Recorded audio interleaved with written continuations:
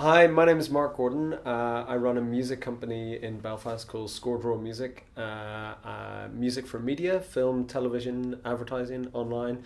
Tonight I'm going to be giving a talk about really the world of music placement in visual media. So essentially how to get your songs if you're in a band, or how to get your cues or tunes if you're a composer onto a television show or an advertising campaign or a film or something to do with visual media.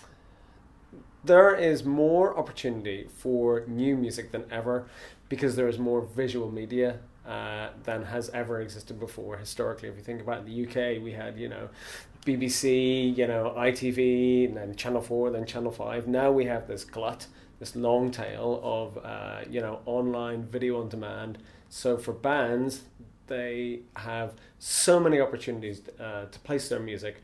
They, however, need to make sure they're cognizant of the rights involved in this placement. So the right of the composition and the right of the master recording. If they can clear those rights, there's a big opportunity.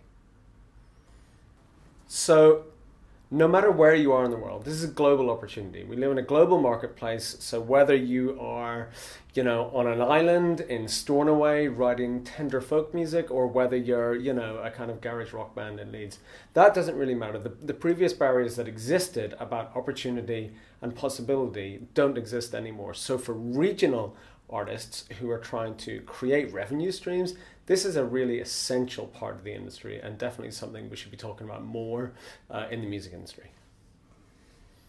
I live and work in Belfast, so I appreciate this argument that is made regionally within the UK about developing the creative industries outside of the kind of traditional bases of London, I suppose Manchester now. And I have been so lucky in my work with Hi and XpoNorth to come here year on year and talk about this opportunity. There is no doubt that without people like Hi and XpoNorth bringing music supervisors into these environments, into Inverness, into the north, to talk directly with artist labels and publishers, then the opportunities that exist and that will continue to exist may be beyond people's grasps. Music supervisors especially are people who can receive up to 1,000 emails a day of people submitting music. So imagine the difference it makes for a supervisor to stand in a room in the ironworks talking to somebody from a band or from a small label or from a management company who has compelling, indigenous, original, pre-cleared, ready-to-roll music that would be perfect for that film project or that television project.